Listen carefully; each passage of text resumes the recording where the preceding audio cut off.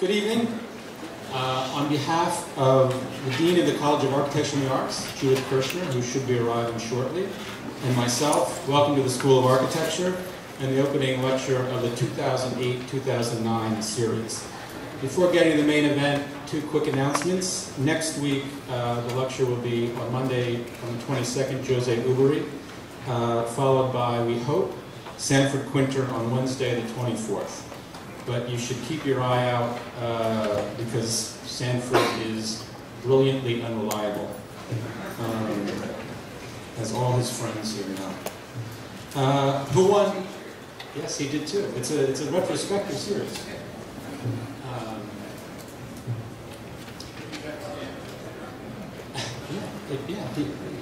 He's on the right. He's coming back. He's going to be here in 3 more weeks. Went from 14 years to 1 year. Now 3 weeks is the next increment. All right. Hello, Judah. Thank you for saving me.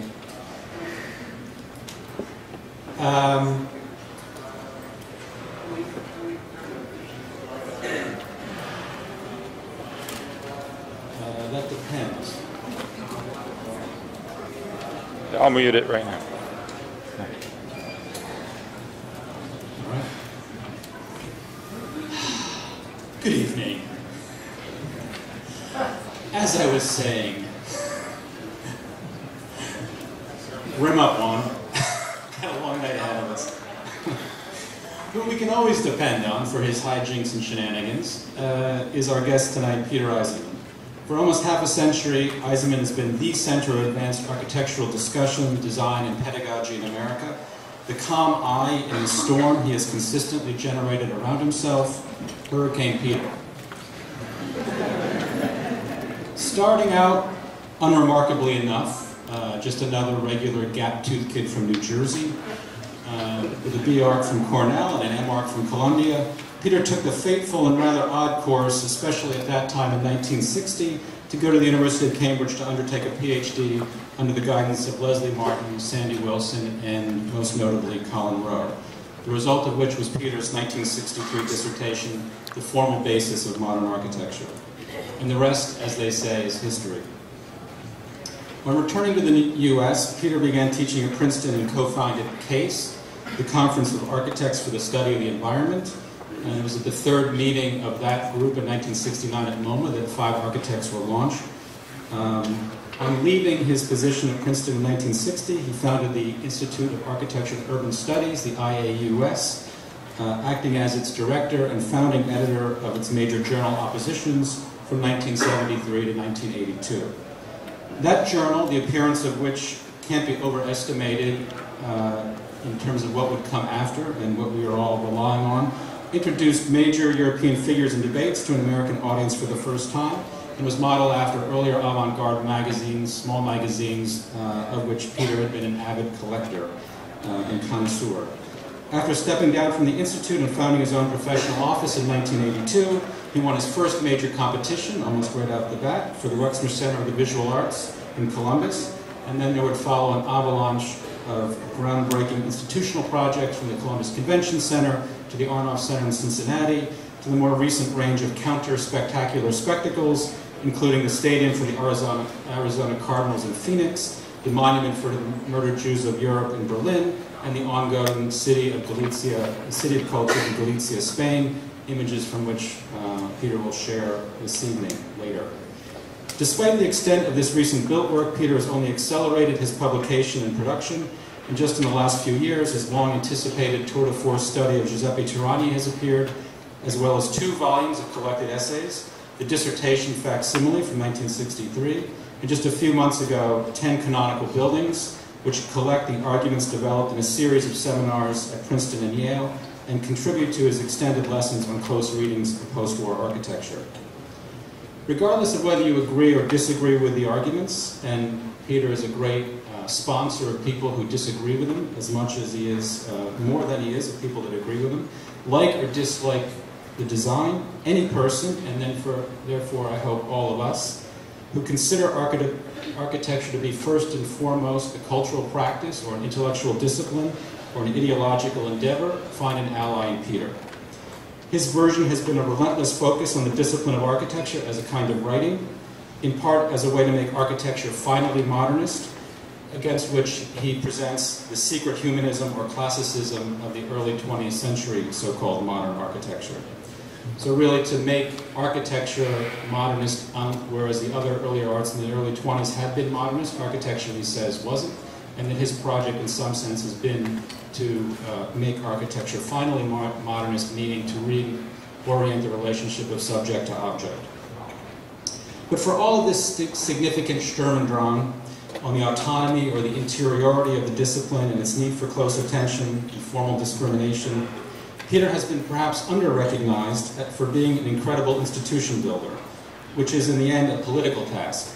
From CASE to the IAUS, oppositions to the Any series, Peter is a one-man cultural front for architecture, a sponsor and instigator for several generations of architects, historians, critics, and general audiences for the field, an active promoter of debates and intellectual skirmishes with a range of would-be opponents from Chris Alexander and Robert Venturi to more recently Leon Krier and Rem Koolhaas.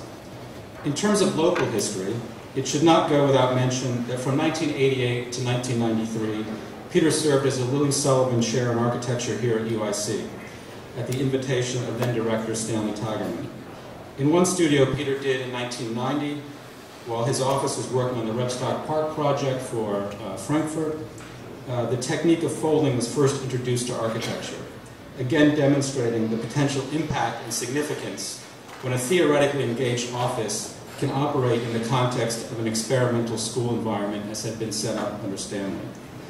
As Stanley gave the inaugural lecture last year, there was no one more appropriate to give the inaugural lecture this year than Peter, and I'm grateful for his generous willingness to play along, pro bono, it should be noted, as well as the return of Stanley and Margaret tonight. For Peter, architecture is a contact sport, and he's engaged it in that way, heroically, tragically, and comically, for 50 years, emerging as very likely the last great hope for the kind of volubility and generosity in our time. And for that alone, we can forgive him the prank calls at 6 a.m. in one of his funny character voices. So board up your windows and please join me in welcoming finally back to the ANA, the Hurricane, Peter Eisenman.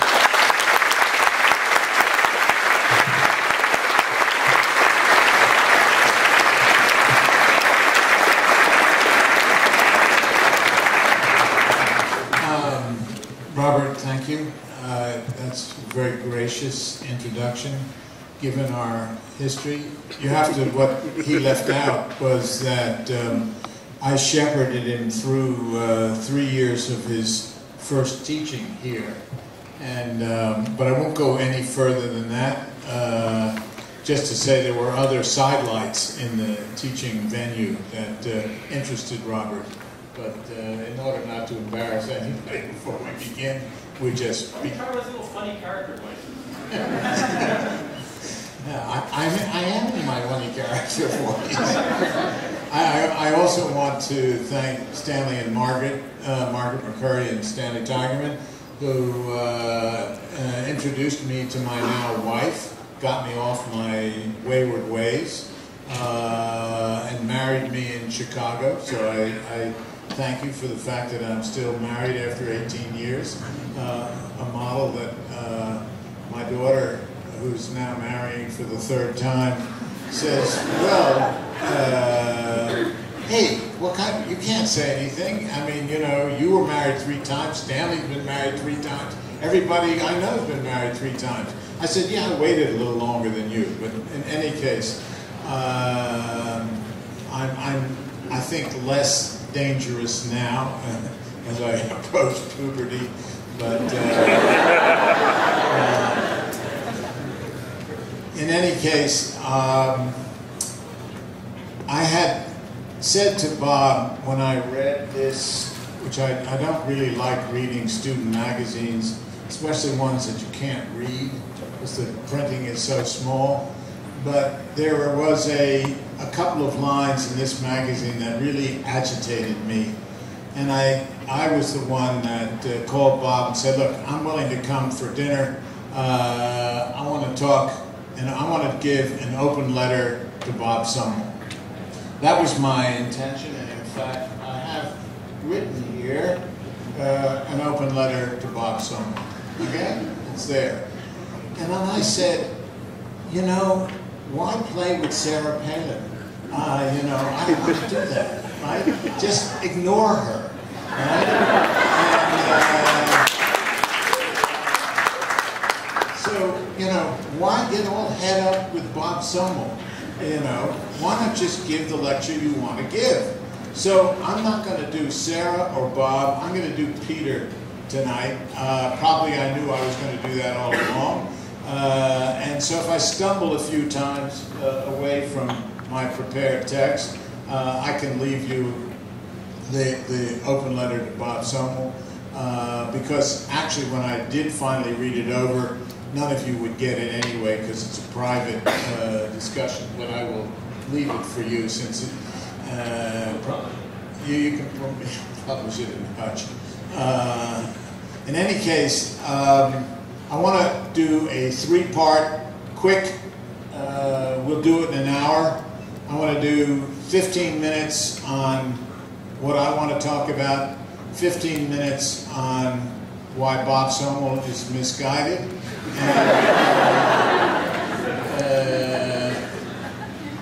and 15 minutes on a project we're doing in Spain. The only reason I'm going to show you the slides in Spain, because I know everybody's supposed to show images. That's what architects are supposed to do. I have never seen these. They just came in the office. They seem to look good on little things, so I'm anxious to see them myself. So I'm actually going to watch with you when we show these pics. So this is the first shot at this. This is my tryout for the fall run of lectures. And so this is unrehearsed, and here we go. Now, you're not going to probably get what I'm interested in, and it doesn't matter. You're here. Just enjoy being here. Don't worry about what I'm talking about. I want to talk about the metaphysical problem. And for me, the metaphysical problem is a very real one. And it's a real one because the philosopher Jacques Derrida said to me when we were working together that architecture was the locus of the metaphysics of presence. Now, what Jacques meant was that what seems to be the relationship between the signifier and the signified is very obvious in architecture because it's always present, whereas the relationship between signifier and signified in other discourses are not as clear. And his critique of linguistic philosophers such as de Saussure, Foucault, of Heidegger and others was that they missed the metaphysical problem. And what I will argue is that for 5 centuries we have been sustained in architecture by the metaphysics of presence. And when somebody tells me that architecture is the locus of the metaphysics of presence, that's when I want to try and tear down the argument. Now, what is meant by the metaphysics of presence? The metaphysics of presence assumes that when I'm speaking, as I speak in signifiers, to you as receiving meaning or signified, that communication is clear if we are English speaking, we are understand the language, we understand the culture from which it is said, that understanding is clear and direct. That's what is known as the metaphysics of presence. That is, we have to be here with you and I together. Now, it's the same thing with architecture. We look at architecture, we are present in architecture, we assume that what we see is truthful. That is, when we look at a column and the building is standing up, we know that not only is it a column, but it is the sign of a column. So it is a signifier and a signified at the same time. That's why Jacques Derrida argued that since that was always the case, architecture is that real center of this problem of presence. That is, we assume what we see to be truthful. Now, I've spent the last 20 years critiquing that project, and I don't have an answer for it, but to me it is one of the last remaining problems in architecture. That is, architects, philosophers, social critics, and others assume that what we see, that is, the preeminence of sight, is what determines truth in architecture. And we are, as it were, assume that from the fact that we are always looking and seeing things, and we assume that those things that we see have meaning, that is, they are truthful unto what they purport to be. Derrida's critique in 1968 and of grammatology of all previous linguistic strategies was that assumption of truth in presence is a fallacy and has been a fallacy in Western thought since it was first proposed in the 16th century. And this was a devastating critique that he leveled at the whole underpinning of Western thought that was first articulated, let's say, in the 18th century by Kant, and then by Hegel, then by Heidegger and others who have followed through. And what we don't realize is that the way we're taught and the way we think as architects is precisely that. As Bob Sumwell said to me, you know, I understand your critique, but what does it look like? And of course, that's the whole problem, is we shouldn't be asking the question, what does it look like? Because that's where the problem lies, that it looks like something. And so, for me, one of the problematics is the question of what does something look like. Now, in architecture, when we're in a studio environment, we are first and foremost trying to make something that looks like something. So we are always asked, what does it mean? Our critics ask us, what does something mean? If, in fact, you were to answer a critic, it means nothing, or it means whatever you want it to mean, you'd be thrown out of the studio. So that meaning is one of the didactic, important conditions of what you're trying to do in a studio. The second thing that you're trying to do is to make meaning or functioning of your building clear, so that after the question, what does it mean, or why does the facade look like it does, the second thing is, could you take me through the plan?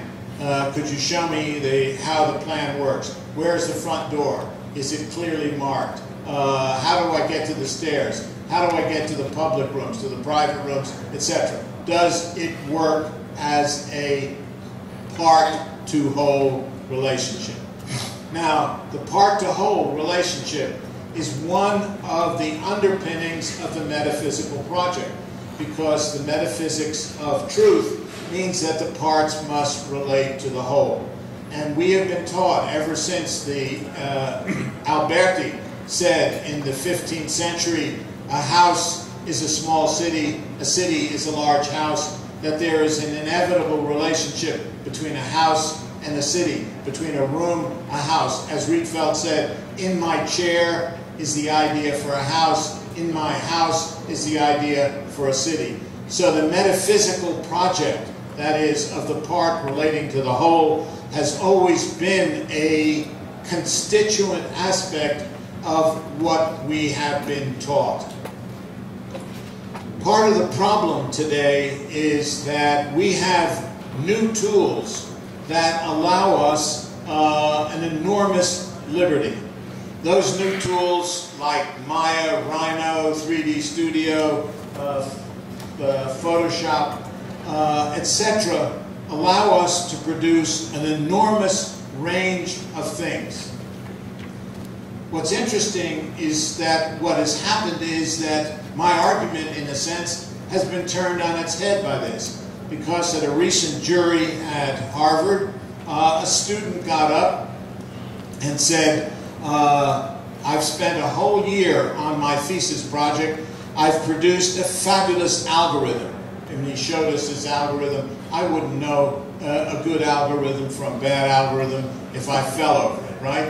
And he said, what I can do with this algorithm is produce an infinite variability of form, right? And I'll show you. And then he proceeds to array a series of forms. They all look like what people produce on Maya and Rhino. They're these chicken coops, punctured chicken coop projects.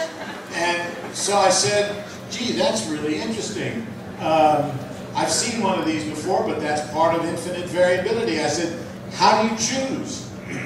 He said, choice is of no problem. Choose anyone you want.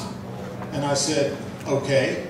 And I said, what if I choose X over Y? How does it mean anything to anybody?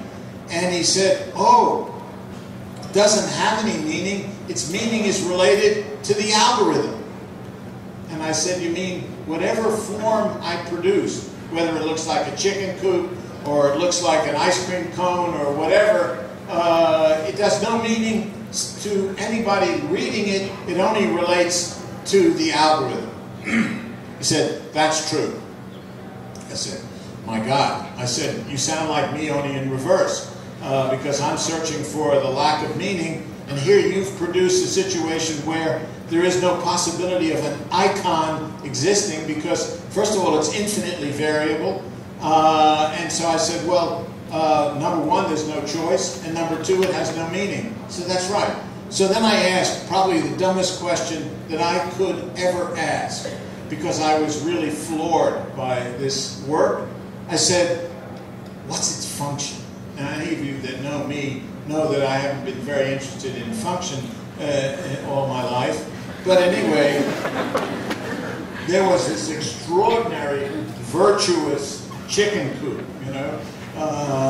And I thought to myself, well, clearly it's not for chickens.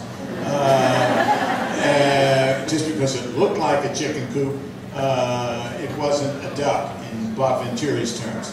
So the student replied with an absolutely straight face, it's a golf driving range.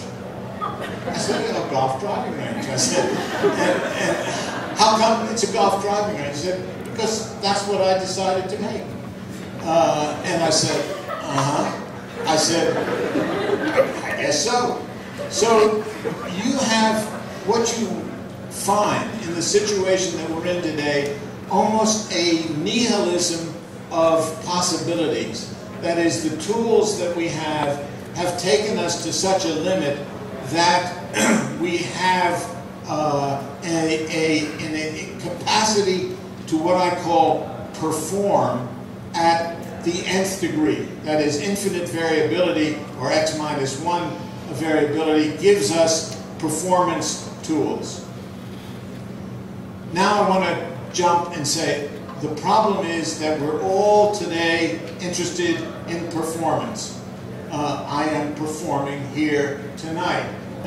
We are all interested in media. Our candidates for president and high office are all performers. They're coached about how to deal with media, etc. They can't really say what's on their mind because that would ruin the performance. It's like an actor on a stage. So that performance has taken over architecture in a way where composition is relatively unimportant. And that is, what do students want to know? When I teach a graduate studio at Yale, my students say, what we want to learn is, we want to learn how to do Zaha Hadid. Learn how to do Zaha Hadid. I don't know how to do Zaha Hadid. I can't do Zaha Hadid. But I can't teach you because I don't know what it is. But a lot of people want to do that. Some people want to do Herzog and de Meuron, but they all want to know how to perform at this level of media performance. And I said, well, why don't we start with Palladio? And they all look, Palladio, that's not going to help us get a job. That's not going to help us get in magazines. That's not going to help us do anything, right? Why do we need to know Palladio? And this is the psyche that you all have been raised in the sense that you are creatures of media. You are media subjects, and you are fascinated by the fact of the extraordinary range of performance you can get. It's very much like when I was growing up. There was a man by the name of George Shearing who played an electronic keyboard. And to hear George Shearing on the electronic keyboard in the late 1940s and early 50s was like listening to magic. And then came the electronic guitar, and it was like magic. And then there was the synthesizer, and it was like magic in terms of, and then there was the media spectacular that you go to a concert, you're not at a concert, you're at a performance where you can rarely hear the music. And if you wanted to hear the music, that's not the purpose of being at this spectacular condition. So that we have become so mediated that the people who were incredible artists, who started with these new tools, started from a background of composition rather than performance. What I believe will happen eventually is that there will be a generation, maybe they're in the audience tonight, of people who will realize that to perform differently, that is to break through in performance, requires some other skill sets. And that skill sets is to know what I call the persistencies of architecture, whether it be to know what a corner is, to know what a partie is, to know what poche is, to know what a plan is, to know all of these things that then can be manipulated because they are unique to a discipline. There are no corners in painting. There are no corners in music. There are very few corners in sculpture. There are corners in architecture, both inside corners and outside corners. Mies van der Rohe spent a whole lifetime of work studying the interior and exterior corner. And you could do a whole history of Mies, look at nothing but the corner. Now, we're saying we have a whole set of new tools, and I've written a piece called There Are No Corners After Derrida, because I think the corner no longer exists as an architectural problematic. So in order to understand what that means, you have to understand what the corner meant and how we have to change our thinking to say, if in fact a corner is not important, then what replaces it, or why is it not important? In order to do that, you don't study performance, you study composition. And to me, the idea of composition has to return because of the excess of tools that we have that have no legitimacy in our discipline. That is, Rhino, Maya, and the algorithms that we use to produce variable form have no basis in our discipline. And if in fact our discipline is unique, autonomous, if it has a unique locus of a metaphysical project, that is the signifier and signified being simultaneously present, then not only do we have to disengage that problem of the metaphysic, but we have to disengage it through understanding the idea of the history of how it became engaged, and so that we can in fact disengage it. We cannot learn to do that through performance alone. I would argue that the big, and now I'm going to jump from that discourse for a minute to the discourse with Robert Sommel. One, I don't think Sommel believes that the metaphysical project, because he denigrates any linguistic project, as it were, as being, we've done that already, that the metaphysical project exists for him, or the metaphysical discourse that existed in the 1960s that has been undercut by post-structuralism is a problem for architecture. That's number one. Number two, I believe that Robert still believes, and is written in this article, that part-to-whole relationships are important. In fact, you say that in there. That the notion of performance takes precedence over the notion of composition. And Robert is hung up, as far as I'm concerned, on this problem of the critical, post-critical, projective phenomena, and between the commercial and the critical, which he says that the commercial has, in a sense, superseded the critical. And now, number one, that's a dialectical mode, which again is under question in the metaphysical projects, and so Robert's arguments I always find are dialectical. Number two, and I'm condensing all of this quickly. I mean, you're. Yeah, that's right. Well, that's what I'm hoping for, right? We're only going for electoral votes. It's all written down here. I mean, I'm paraphrasing from the writing, that the success of the commercial is based in the success of performance. And so we are talking now again about a project where it's nothing to do with the critical, it's to do with the relationship between performance and what I would call composition. The final thing that really stirred me in Robert's piece was the dialectical array between what and wow. And he is suggesting that this dialectical relationship has to do with a hierarchical relationship between the two. And he says that Peter Eisenman is first a wow, and ultimately, hierarchically, a what. And he's saying, whereas Rem Koolhaas is a what first, and then a wow. And he said, and of course, for performance, wow is the important issue, not what. Now, I would argue with Robert in saying that I think his dialectical pairs are problematic. Clearly, he is not interested, as I am, in post-structuralism, where those kinds of relationships of what was first and second, the hierarchy between first and second, is unimportant. But I would argue, if anything, that Rem's architecture is wow-wow, and my architecture is, if anything, what-what. And maybe my architecture is what-why or why-what, but it's certainly not wow-wow.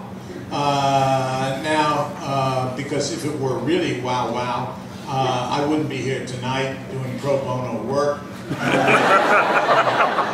try and get Rem Koolhaas to do that, and you'll see what happens. So the wow-wows ain't here, right?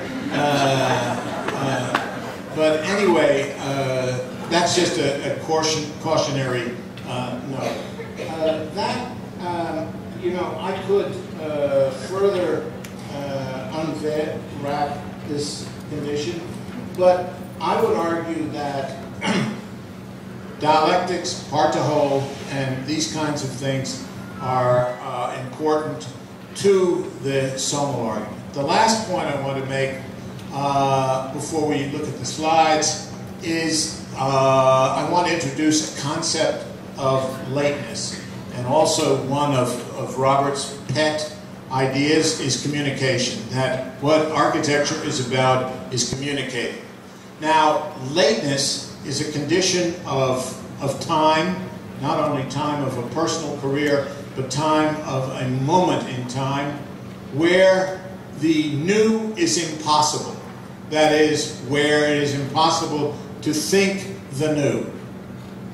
And I would recommend all of you to a book of lateness. First of all, Edward Said's book on late style. Secondly, Theodore Adorno's book on late style, where they talk about what it means to be in a moment of lateness.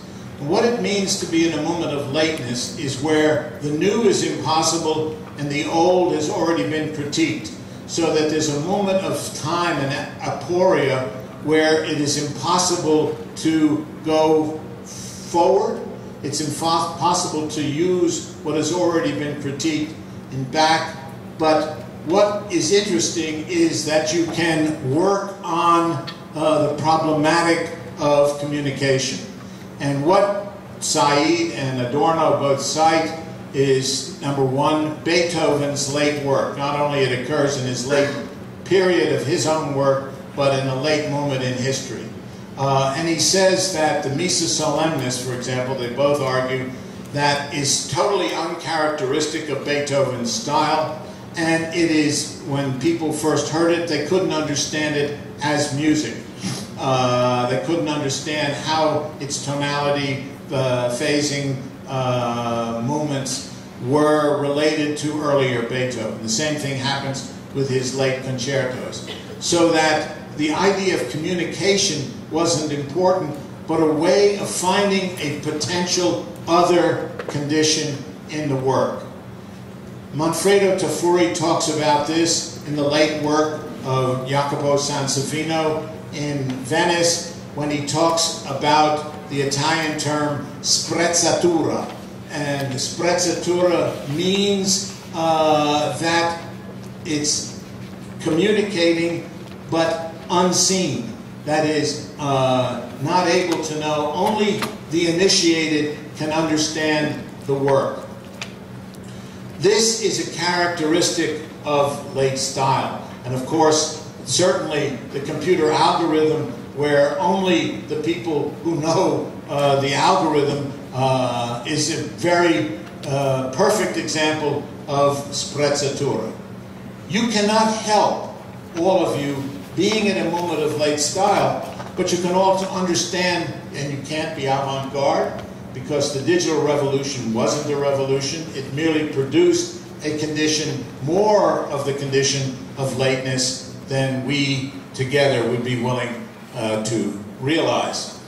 I would ask you to look at a work of literature, which I think is very important for this audience, particular today, and that is Thomas Pynchon's book, Against the Day. Now, of course, that's a strange title, against light, against clarity, for darkness, the unconscious, etc. Where is Against the Day set? It's a set in Chicago in 1893 at the Great White City, and which was supposed to be a hope for the future, but was really a late moment in time, as it turned out. And what the whole thing that Pynchon is writing about is the fair as a metonymy for lateness. Not only a lateness in his book, but a lateness in literary thought. And I think it's important to understand in the history of Chicago this idea of the Great White City as a metonymy for the idea that we find ourselves in today of an idea of lateness. There is, by the way, I've more flushed out argument of that in the last issue of Threshold, is an article that I contributed on the notion of late style. So we have the question of the metaphysics of presence, we have the discourse of Robert Somel, we have the issue of lateness as a three-part structure to the discourse so far. The last part, I want to show you the project of Santiago de Compostela. I think it is a project of lateness, of my own late style, since I am approaching an age where lateness is a factor. It may be too late. One doesn't know, although I'm never certain of that. in any case, it's the largest project that we have, not in terms of square footage and in terms of cost, but in terms of the scope of the endeavor. It's a 6 buildings complex in Santiago de Compostela in Spain. It was won in 1999 as a competition against some of your favorite architects, Jean Nouvel, Rem Koolhaas, Danny Libeskind, Stephen Hall, etc. It was a big international competition, and we were very fortunate to win it because we played a game knowing what our competitors would do. We did perhaps what they wouldn't expect. And that was, I think, one of the reasons that we won. The second reason I think we won was that Galicia, which is in the northwest corner of Spain, a very poor, formerly agricultural region, receives a lot of its money from the European Union, wanted something to attract tourists other than pilgrims because they get annually 1 to 2 million pilgrims a year. They wanted lay tourists, secular tourists, and like Bilbao, they wanted their own Bilbao, their Bilbao effect. And so they didn't want something that was like Bilbao, they wanted something that was totally opposite to that. So I'm going to show you the competition. I'm going to show you the stages the project has gone through. We're now 9 years on. We're finished 1 building, 2 more are scheduled to be finished next spring. We've just started the last one of the 6. And given the fact that we're talking about a $750 million project, you can understand why in a very poor area of Spain it might take that long. It's a project that has gone through several political changes, and politics plays an enormous role in Europe as opposed to the United States. The same thing happened to us in Germany when Helmut Kohl of the CDU lost to Gerhard Schroeder. Our project was stopped. And this project, when the PP, the Partido Popular, lost to the PSOE, the Socialist Party, in Spain and in Santiago, our project was stopped. And so politics, and you are intimately involved with architecture, unlike this country where I don't recall a president ever having commissioned an important building, except if you think of George Bush and Bob Stern's library project, which I'm assuming is going to be a very important building. I work for Bob Stern, so remember I said that. You heard it here first. Anyway, let's go and look at some pics. That's what I'm here.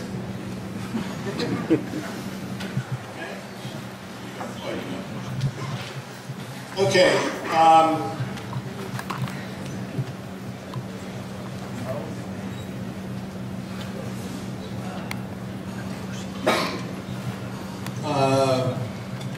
The first project, what we started with was a project which we call of difference. In other words, we're talking about cultural artifacts that both engage in a certain way and differentiate themselves from their environment. And so we looked at a series of these kinds of projects. Parthenon was the first. The Alhambra, well, I can't point it, but the Alhambra is that square building with the circular center. The first palace of Charles V, you can see it better here, of 1527. That's before Michelangelo's project. Here for the Campidoglio, which is 1546, which is again a project of both containment of an organization of buildings, and also separate from the rest of the city. So, in other words, the parts related to the whole internally, but not externally to the external environment. Escorial is another example where the parts internally operate together, axial symmetry, hierarchy of shape and function. 1562, a very important project in Spain. Then you get another kind of development that occurs in the late 19th century, which I think is important to notice the difference, and that is the Hofburg in Vienna, where I'm taking my students next week, because the Hofburg is an example of a project that begins with a symmetry and then takes on other important axes. There's an axis down the center. There's one with the gate on the side. There are additions made. And so that the part-to-whole relationship, which began in the condition of its lateness, that is, in the late 19th century, becomes something else. And the last project of an agglomeration, which is parts no longer relating to the whole, is Richard Meyer's Getty Center. So there is this history of these kinds of places that are apart, symbolic apartness, and yet attempt to be something that relates to the whole. Here is the first picture of the site as, the site as it exists today. It's on a mountainside outside of Santiago. You get an idea of the scale of the project. That round building on the upper right is an arena for about 13,000 people. So the buildings that you see are quite large, about 1.5 million square feet under cover. As you start from the left-hand side is a archive building, then the large building with the stripes on it is a library building. The building under construction in the middle is an opera house and another museum opposite, and then a research center to the upper right and a history museum on the upper left. These come out of ideas internally and externally. This is the Wren Library at Trinity College in Cambridge, and the library that we're doing in large-scale public spaces. This is Brunelleschi's Santo Spirito in Florence, which always the play of the red against the gray and the white were always something very important to me, and we're using a similar kind of floor patterning. The arcades of Santiago and our arcades, the tile roofs, and it's the first building we've ever done which is completely done in local stone, so much so that all of the roofs are, the stone roofs that you see are 10 feet above the actual roof, so that none of the stacks and exhausts and chases and things that you might see on a normal roof will show, which was very important to us. The local stone, as you can see from our stone facade below and the stone facade of the houses, the floor, the paving on the main square. And one of the things important in Santiago, because it rains a lot, is the fact that the glass balconies overhang and are mainly of glass, and you see that same kind of overhang in the articulation of the facade of the archive building. And then in La Coruña, the main port of Santiago, this sort of myriad complexity of the glass facades and the complexity of the facades in glass that we are working on. So all of these things came out of, not in retrospect, but the way we attempted to work with the building. The first model which won us the competition is the slide on the left, which is the hillside which we took off and then rebuilt as buildings, so that the project comes right out of the hillside. And don't ask me about the diagram on the right, because that requires a whole other explanation, which I'm not prepared to discuss. I probably can't even remember what the hell those lines are, but they were certainly important at the time. But 9 years ago, could be anything. Could be an algorithm that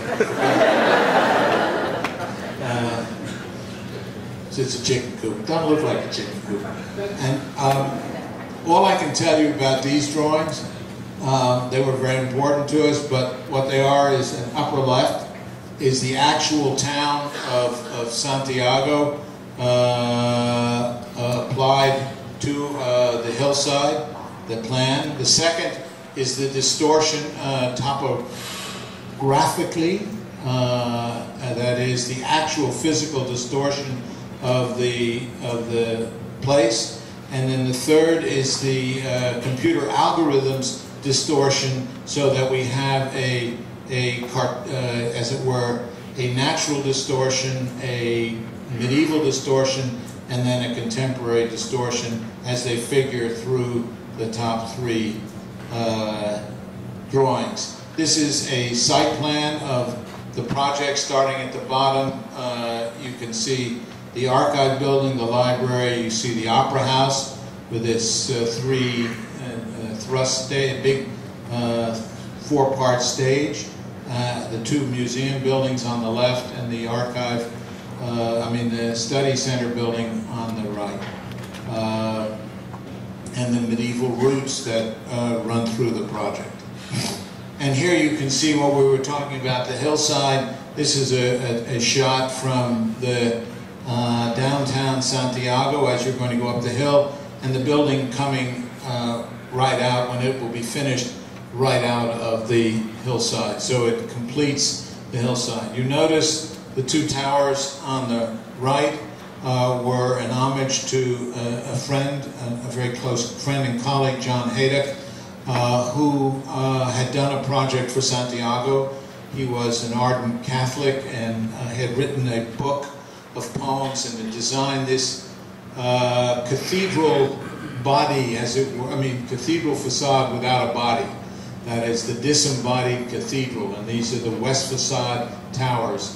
And on his deathbed, I promised John that I would build these towers for him in Santiago, and we built them first. And what's really wonderful about where they're located is if you go through on the other side and look back to the town, the two towers frame the cathedral tower.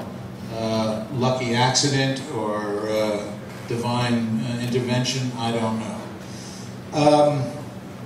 The building on the left is the History Museum, and on the right, the Study Center building. Again, a picture of the History Museum. That's all. You can see the roof is there, and they're starting to build the infrastructure which will allow for the tile roofs to go on. The interior of the History Museum. This is one of my favorite shots. As you drive up, you get the Cartesian grid, the hillside, and the deformation. This thing twisting, which to me, I guess it's my sort of wow. Little, lowercase wow. I'm still susceptible to those kinds of things, but it's only a happy accident. Again, a picture from the air of the four buildings that are almost finished, and you see the one in the foreground, in the middle, under construction.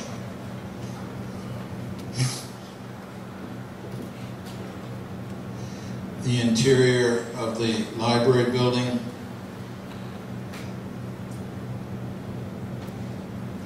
You can And there, that same building just now, these are the new shots, which you can see that it's almost finished. Again, the library building.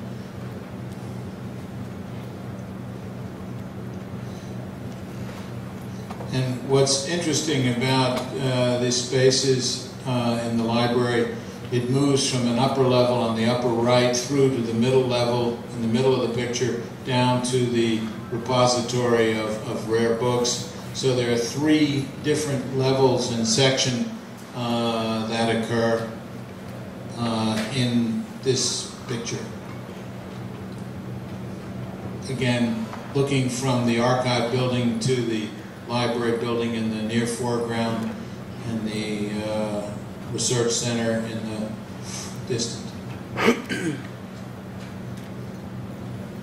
This is the archive building in front, the low building, and the roof of the library behind it, which is missing its front nose, which comes down to the plaza, also with the tiles. And of course, what we did was to take the red. It's a quartzita stone, a quartzite stone. It's a shale, and we use the red range of shale for the roofs and the white, gray, yellow range for the vertical surfaces, as they've done in Santiago. A shot at night of the archive building. Archive.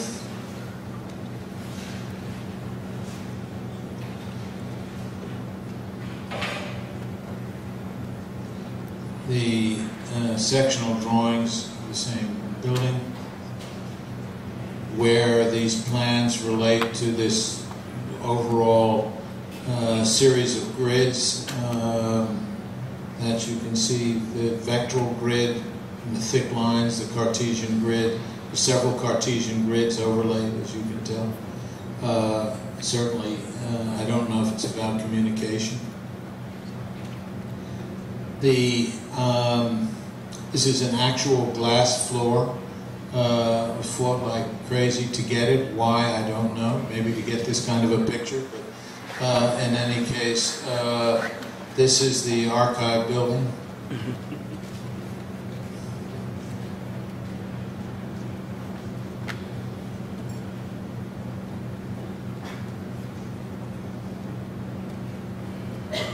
I'm looking at these for the first time, so if I stop, it's because I'm fascinated with something, so excuse me.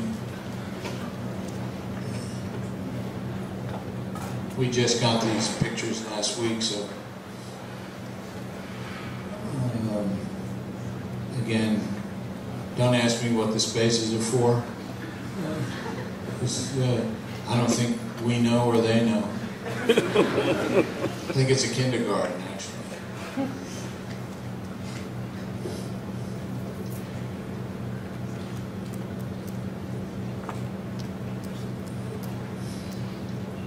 It's actually being built superbly well. I mean, we have local architects and engineers on the site. We have a team in Madrid working on the shop drawings. We check the shop drawings for aesthetic control or specificity, and they take them for technical compliance.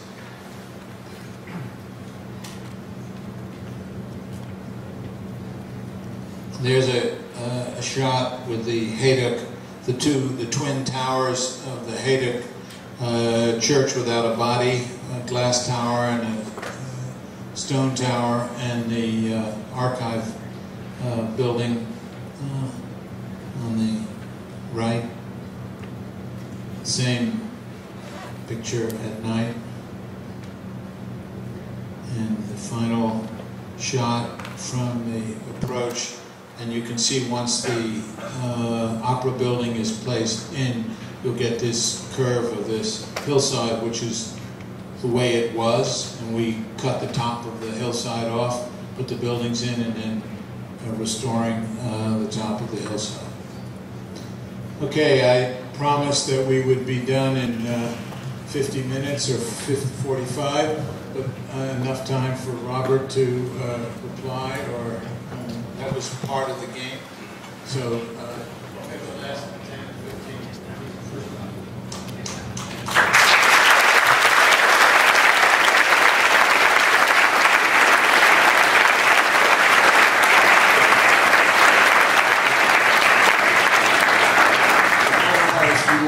You want to start? They want questions, whatever. You're the boss. They're going to ask questions. I'm going to start with questions. Because I'm not even going to begin to try to undo everything you did tonight. That's good. We got a whole lecture series left, so it's good. Make sure you get standing, because you're not good quick.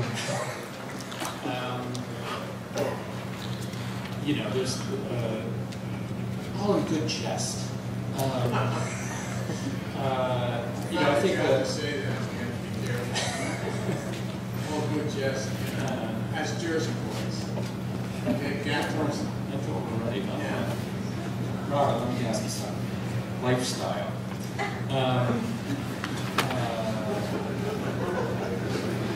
You know, I think that just a quick response and really an open-ended question that I know you have the answer for, and then we'll throw it open to everyone else.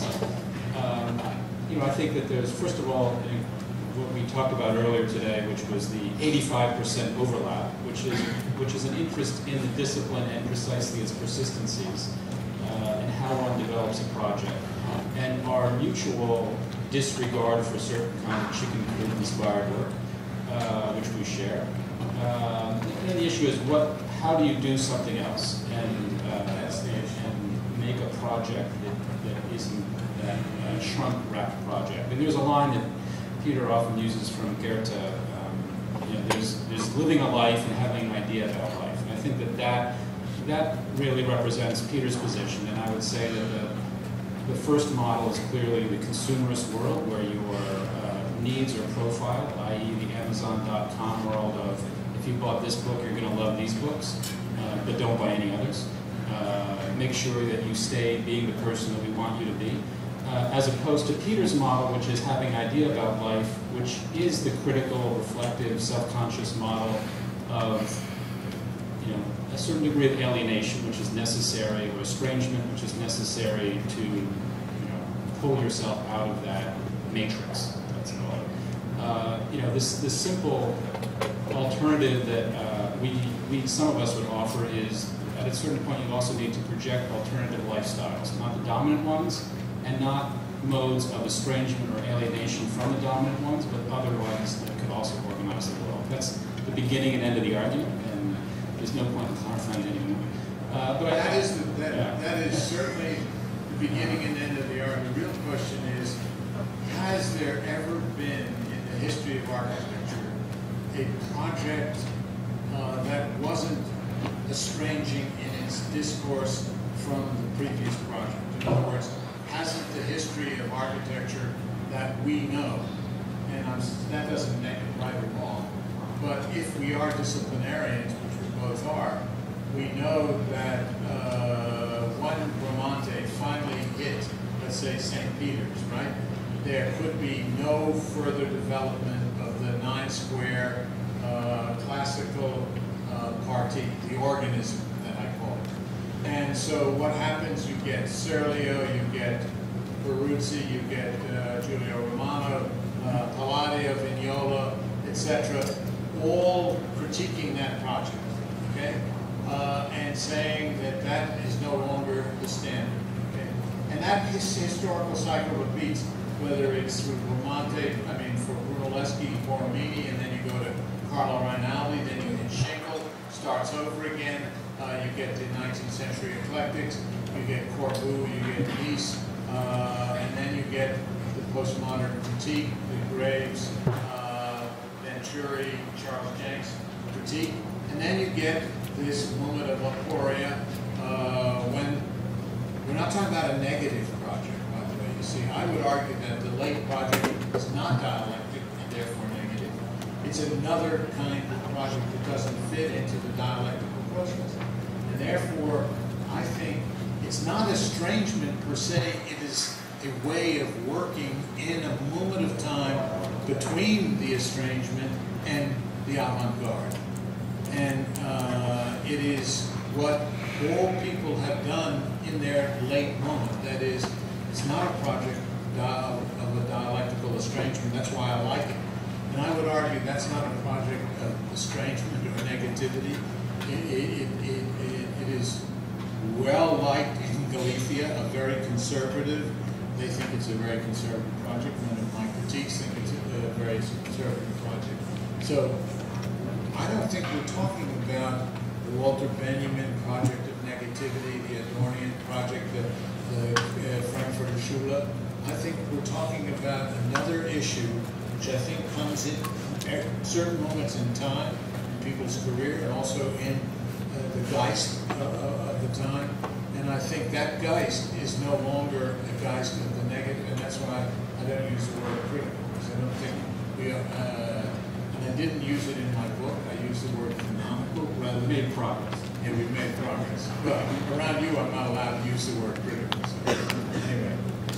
And I don't want you to keep banging the same drum, because you can't say, that's what I'm trying to get you off of, banging the drum against the negative project, because I don't think that the project of today, those projects of today, are projects of negativity. So, and this is a transition question to the rest of you.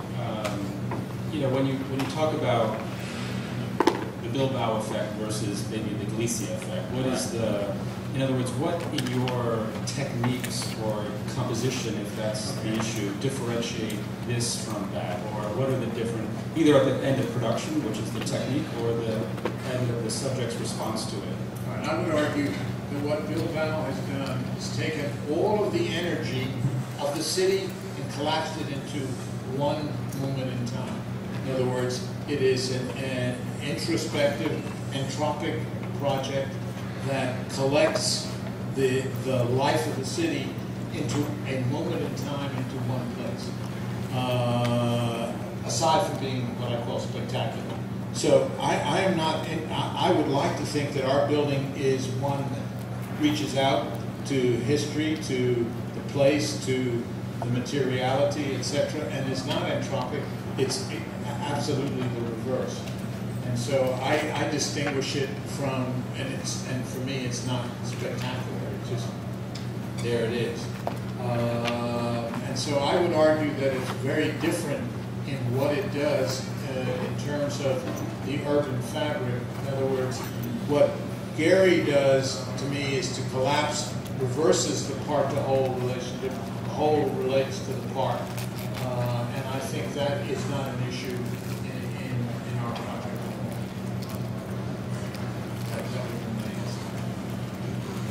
If you've ever been to Bilbao, you'll know there's not much action in that city other than Bilbao. One of Peter's favorite critical TV shows is The Simpsons, and his favorite one is when Frank Gehry is on there. He crumbles up the paper and says, "That's it." And of course, Peter thinks that's exactly how Frank designed. So, and it was a form of composition, I guess. But you know, I think part of it is the reading effect of, at least the attempted reading effect via the series of grids and You can't read. It tempts reading, but it's, in other words, I would argue it's like we talked about the Michael Haneke film Cachet. We would go into the whole film lore. Cachet is you think it's a whodunit. Who sent them the tape, right? And it's impossible from everything that's there to figure out ultimately who sent the tape. And the whole idea is to forget. You start off thinking it's because the mystery is the archetypal modernist project that is finding the solution to a puzzle. You realize that in Cachet, it doesn't work because there's no solution. If you go to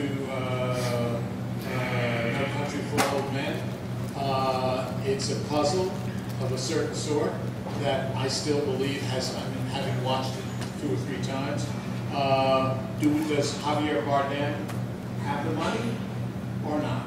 How does he find the guy with the white hat? How does he find a wife? How does he find anybody after the clicker is gone for the money? So it's not a question of false plot or bad plotting. It's not about the plot. It's about these particular vignettes that don't have any narrative, and it doesn't matter. Does he have the money? Does he get caught? Will good triumph over evil? It's a thing that starts to come into filmmaking today. I mean, there are more films that I've watched recently, and this, of course, is a Coen Brothers film, which is, you know, these guys traditionally have plot, narrative. I mean, their trilogy, Blood Simple, Miller's Crossing, and Fargo are all narrative films set, you know, where there's a crime and ultimately good prevails over evil. And this doesn't happen in the latest film. It doesn't happen in Michael Haneke's films. Go and see Funny Games, which is going to be on your Netflix list. Go to see Funny Games if you want to see a film that takes the genre of the horror film and places it in an East Hampton home, a la Richard Meyer, Charlie Kaufman, etc. It turns it into a horror show. It's interesting. So I think what's happened is that while the temptation may be to read, that is, what ends up to be another what, rather than, because there's no reading there. The communication is not the object of the exercise. That's the premise. And I think that's a premise of lateness. It's a premise of Thomas Pynchon's latest book. It's a premise of Michael Haneke's late work. And, you know, all you have to do is compare Haneke to Robert Bresson of the 60s, where the same kind of whodunit, good and evil, and it's a very different condition of filmmaking. And I think it's with the Coen Brothers. I think it's with Chabrol's latest film, A Girl Cut in Two. I mean, one could go on and on. That film has changed, literature has changed, painting has changed, and I think architecture remains caught in this metaphysical line. And Derrida had argued with me that it won't change because it cannot get out of that truth and presence, because it is truth and presence. And the real issue is that in fact it is? And that's a question that I ask all of us as architects of age, architects becoming, to consider, because I think it is one of the problematics of our time. Yeah. Questions? Comments? Anything? Yes? I wonder how you, within your political positioning, arrive in a city like Berlin or a city like Santiago de Compostela and manage to go beyond this sort of cultural tourism and get back to those cities, sites for archives, museums, and memorials. How do you approach that?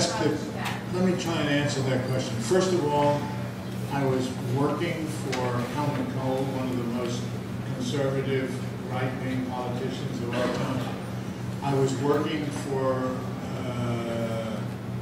the last Franco minister in Spain, who was my client.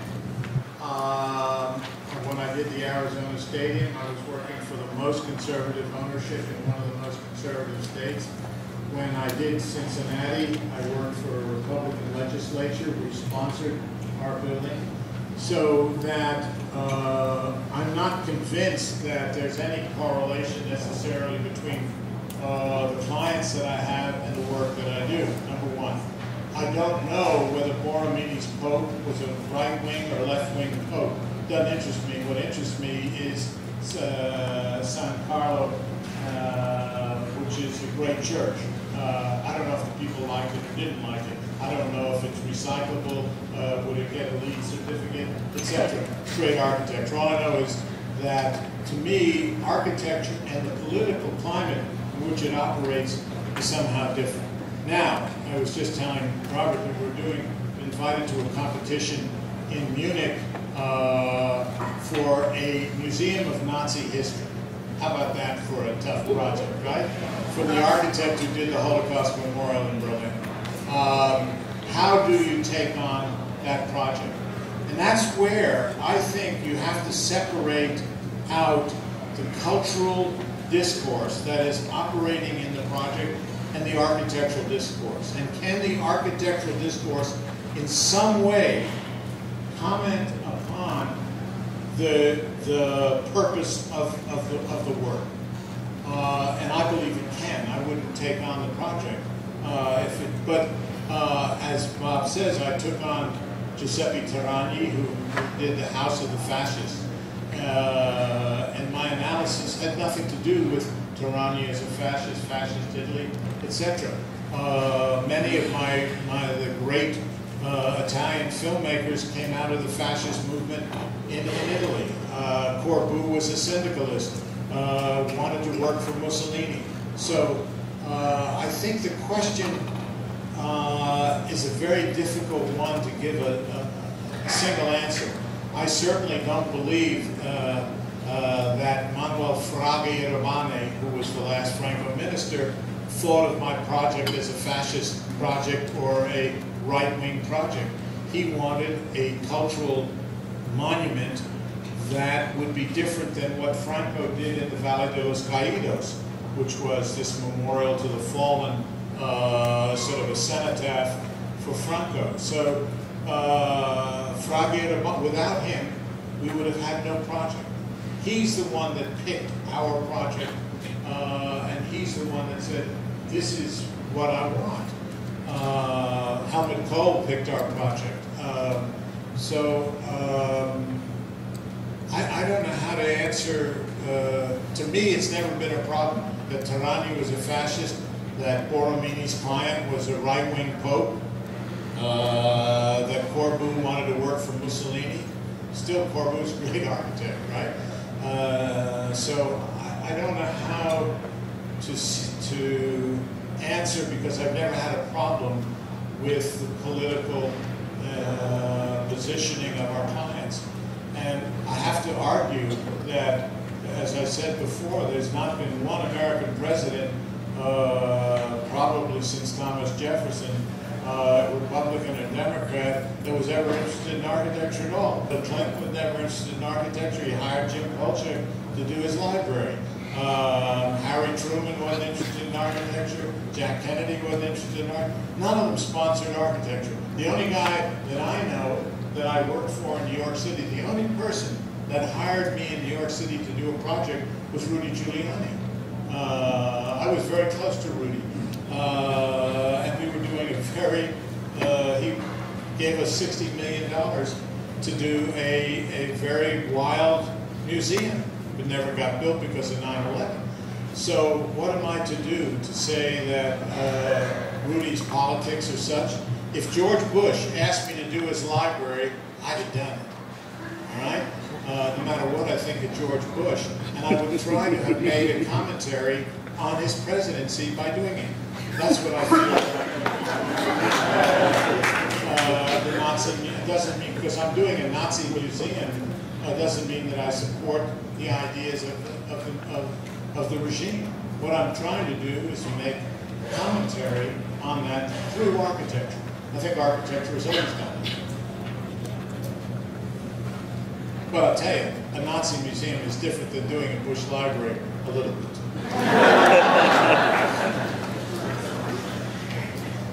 It's sponsored by the state.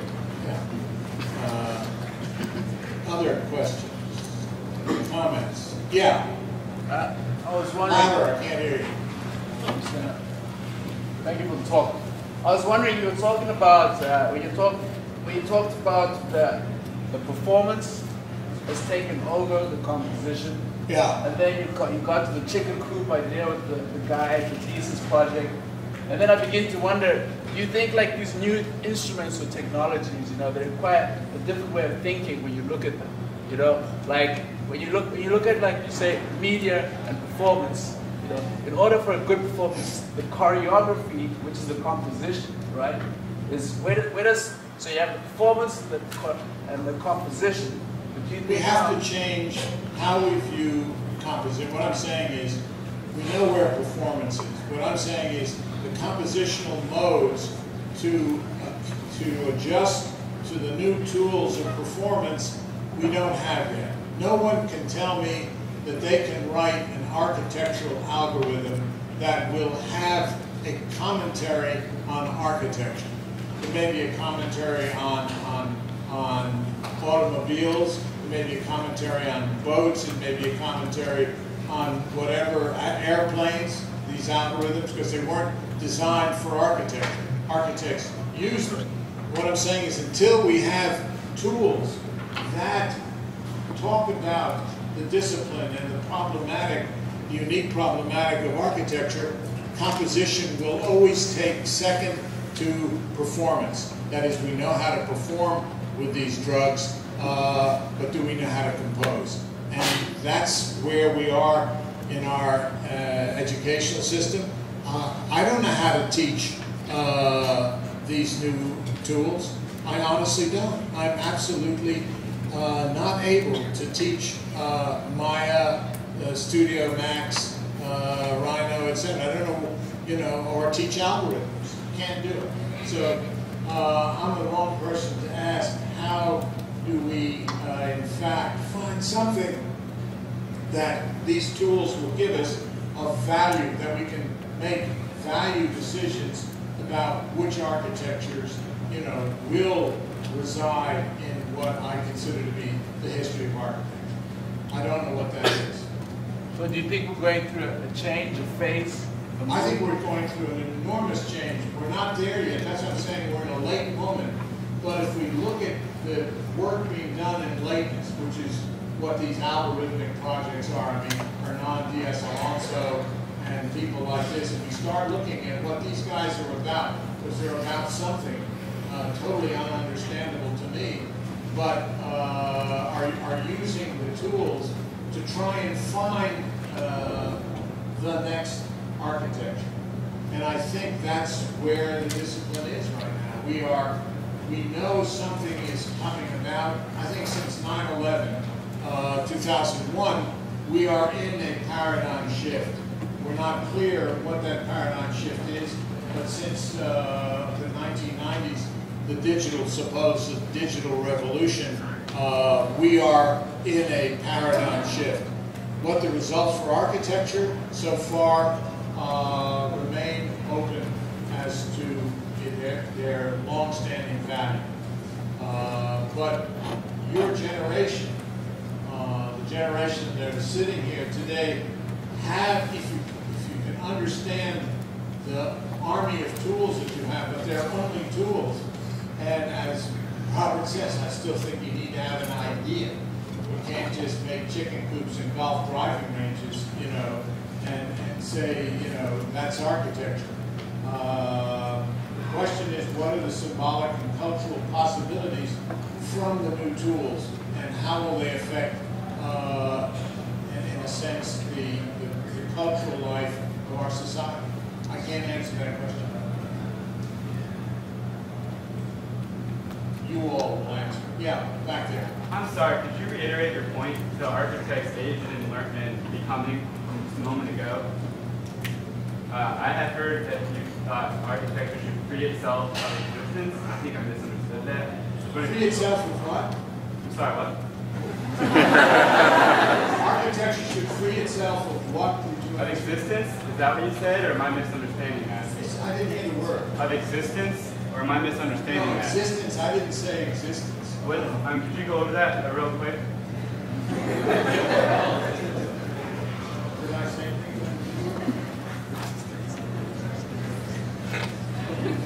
Persistence is the word I use. Persistence? Persistence rather than existence. That's what I use. The persistence is the word. Like the corner. It used to be a persistency. People used to spend a lot of time thinking about it. I don't think it is today, but the question is why is it not, and what is replacing it? Guaramini didn't think there were any corners either, but they returned in neoclassicism. So you got to be very careful about what things leave and what things remain. Any other questions? Yeah. Can't hear you. I just want to make sure I understood something clearly. You were talking about like not assigning a specific meaning. Could you stand up? I really, sorry, go ahead. No, that's quite right. You were talking about not assigning like specific meanings, like something looks like something or something means something. Right.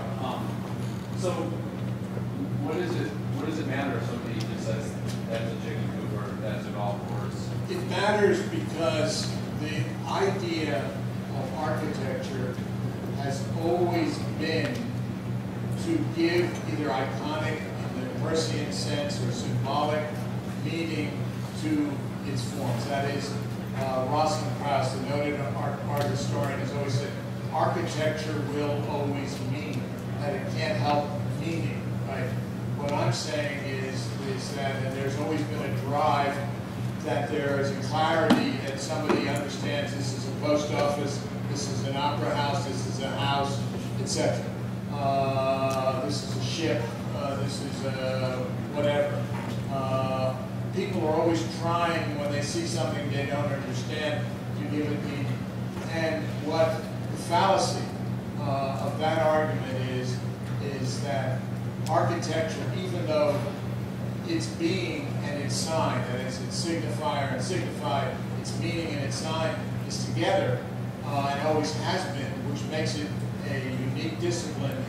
What I believe the strategy of architecture has always been an attempt to displace meaning from its being. And this has been done during history in many different ways. And the issue is, how today do we separate looking like from the being of architecture? How is that possible to do? And of course, the algorithm is one way of doing it, because the chicken coop doesn't look like a chicken coop, nor does it look like an algorithm. And that's one of the energies that are driving this infinite variability, which leads somebody like Greg Lynn to say that the part-to-whole relationship doesn't matter anymore, i.e. the metaphysical project, but it is the part which becomes the whole. It is the component which is the whole, because it is no longer, there is no whole, it's an infinite variability of components. And so once you have the component, you can make any kind of whole that you want, that there is no inevitable relationship between the component and the whole. So therefore, the component doesn't look like the whole, but it is a component. And the things that you make from it, and he makes chairs, he makes buildings, he makes walls, he does a lot of different things from it. But his whole idea is that there's no longer the part-to-whole relationship. That is, the part no longer participates in or looks like the whole, i.e. the Venturi notion that you either have a duck or a decorated shed.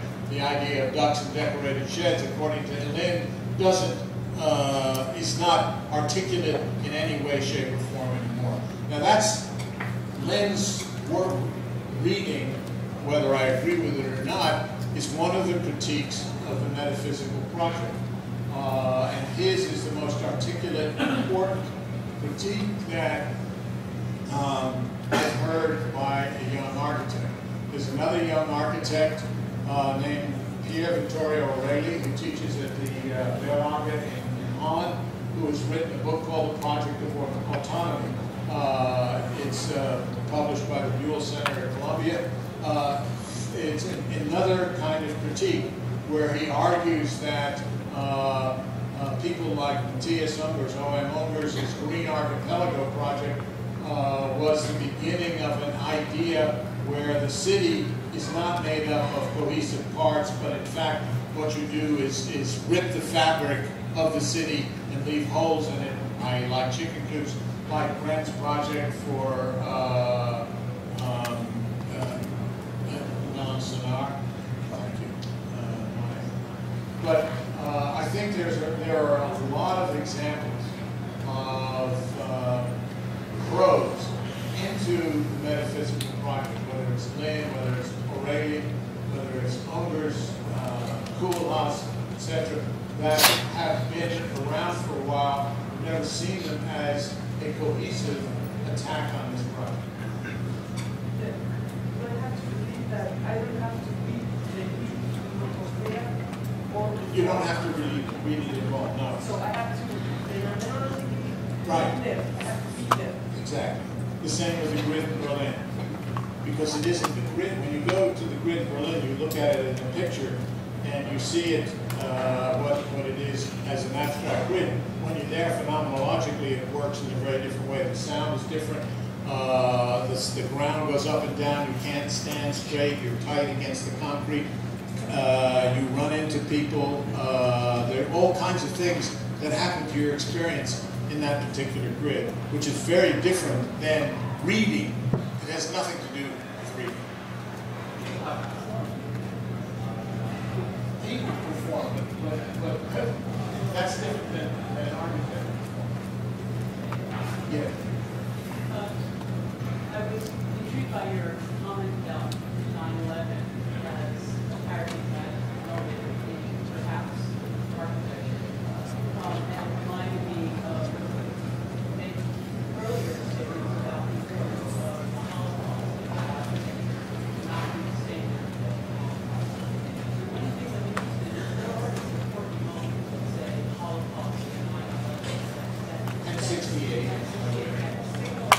that are external architecture, but signal dating within the Could see. But then the question is, it could signal dating. Why does it? And after you see that after Now you're asking me about cultural and intellectual history, which I can tell you why they should or do. But for example, I wasn't allowed to see, when I first went to Rome, I went with Colin Rowe, I wasn't allowed to see Borromini. Why wasn't I allowed to see Borromini? Because Borromini wasn't a pure phenomenon of architecture.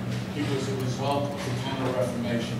It was the first such condition of architecture, according to Rowe, that was not totally conditioned by some internal cultural revolution, and therefore it wasn't pure, in quotes. And I wasn't allowed to go to Borromini when I was there. I was allowed to see Rinaldi, whose work was a critique of Borromini and Bernini in the late Baroque. But that's, a whole other story. To answer your question, I think I can't do that. but it exists at that cultural. The possibility of that exists. I believe, look, I wouldn't be arguing for lateness other than the fact I'm 76, okay? And people would say, it's late for you, baby. And I say, well, I'm just getting started. I believe we are in a moment of lateness. I think Thomas Bishop thinks that. I think Michael Haneke thinks that. I think Claude Chabrol thinks that. I think there are other scientists that think that we're looking for. There's no Freud, there's no Einstein, there's no Keynes, there's no economic model, there's no nothing, right? There's no Marx. There ain't nothing out there, right? So we have nothing to base an architectural moment, an avant-garde about, as you tie constructivism to Marxism, to futurism, to fascism. I mean, there's a lot of things that coalesce together. So therefore, for me, I would argue that we, as in other moments in history, are in a late moment. I would say Scamozzi, Sansovino are that moment in Italian architecture before we get to Borromini and Bernini and Guardini, etc. But so I think history is cyclical. There's nothing we can do about it. Everybody in the schools and in the office want to be avant-garde, but maybe it's too early. But these are all, we're talking about young people, right? They got 60 years to go. In the next 60 years, there's going to be some moment of the avant-garde. I can guarantee it. What it's going to be like, I don't know. And it isn't for me to know or to tell.